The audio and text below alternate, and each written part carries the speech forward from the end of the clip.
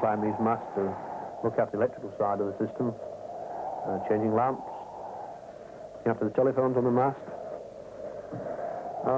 Today, it's rather a nice day, but of course we do have to climb sometimes in rather poor weather.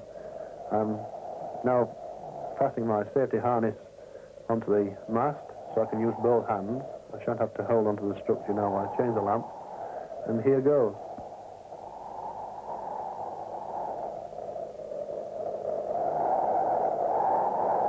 A lot of people consider my job dangerous. I know this much. I'd much rather be 1,000 foot up in the air than 1,000 foot below ground. I think a miner's job is far more dangerous than mine.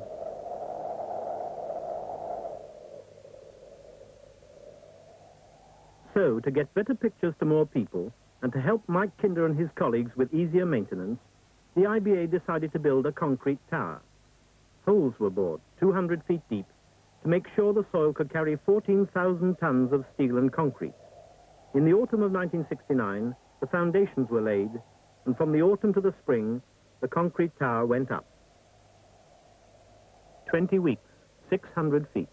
It's easy when you know how. When it's risen above the foundations, you build a platform to work on and hang it inside the tower.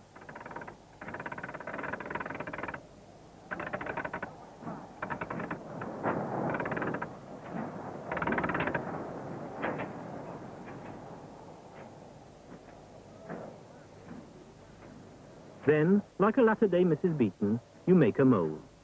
Make the outside first, wooden shutters cut to shape.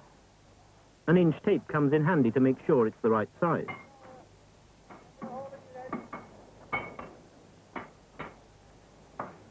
And delicate final adjustments may have to be made.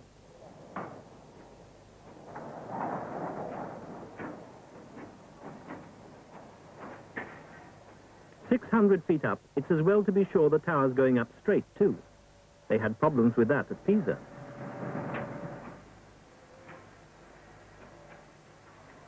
Like home cooking, grease inside the mold, and then put in the vertical steel rods to give the reinforced concrete its strength.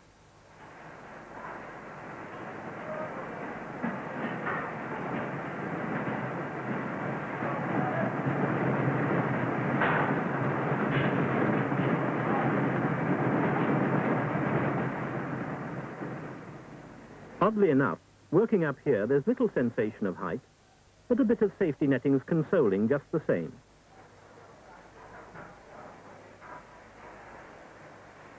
There are steel rods going up. Now you need some going round. Weave them in and out and wire them all together. Now build the inside mold just like the outside.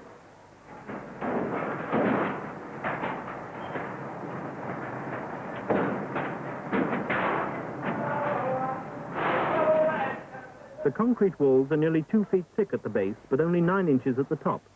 So put wedges in to keep the inner and outer molds the right distance apart. Then lock all the shutters together.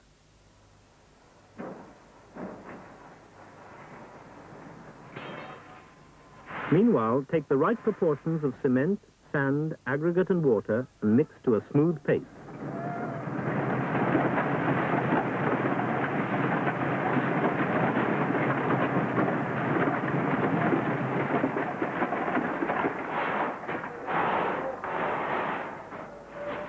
Do this on the ground, while the men up top are checking everything yet again, even to taking a stroll outside.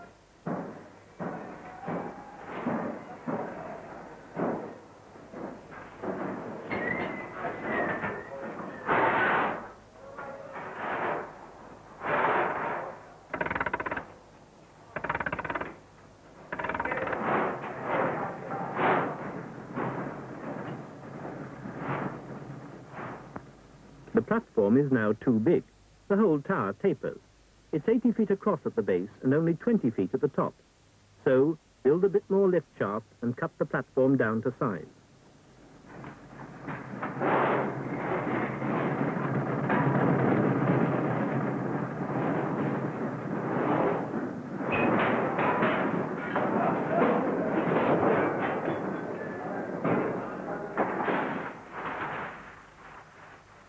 Now bring the smooth paste to the mold. It comes by the truckload.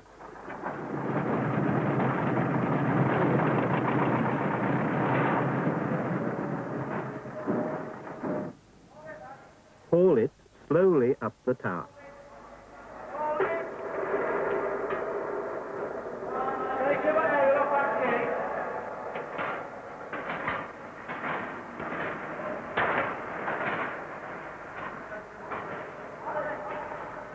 You got aerial twisted up.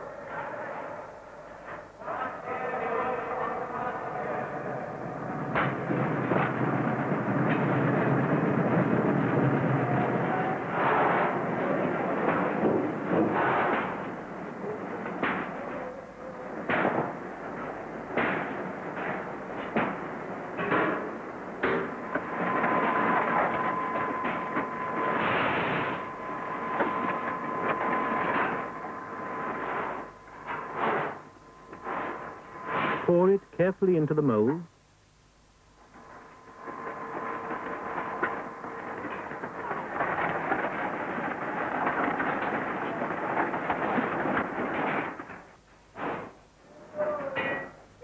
Vibrate it to make sure it goes everywhere and there are no air bubbles. And that's that layer finished. Leave to set overnight. Then haul the platform up and do it again, and again, and again, and in time it's 900 feet high. In the darkness of the base, a lattice structure was built for the aerials. 57 tons of steel girders bolted together to make a spike 180 feet high. Then lift it through the 900 feet tower. Decorate the taste with fiberglass panels to keep the weather out and the riggers in, and you're 1,100 feet, near enough, above where you started.